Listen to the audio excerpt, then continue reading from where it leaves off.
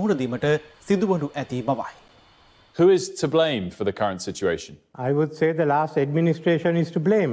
We've come to a point where we are bankrupt, which has never happened to Sri Lanka before. We have no dollars, we have no rupees. The president is still in power. His brother, the prime minister, may have stepped down, but their family has essentially run the country for 2 decades. Should the president resign? Well, that's a controversy. People at Galface of the view that president should resign. On the other hand, the bar association of the view that the executive presidency should be abolished. They do not mention anything about the president resigning. There are massive protests across the country. The young who see their future being taken away, and the old who is suffering, the middle class who just see their lifestyle collapsing, farmers without fertilizer. The demonstration that you have shown now is by a militant youth group who generally carries out at least 5 to 6 demonstrations a year. Certainly, their aim is to ensure the water cannons are used on them. But that does not mean that there are no protests in Sri Lanka. They are run by people at the moment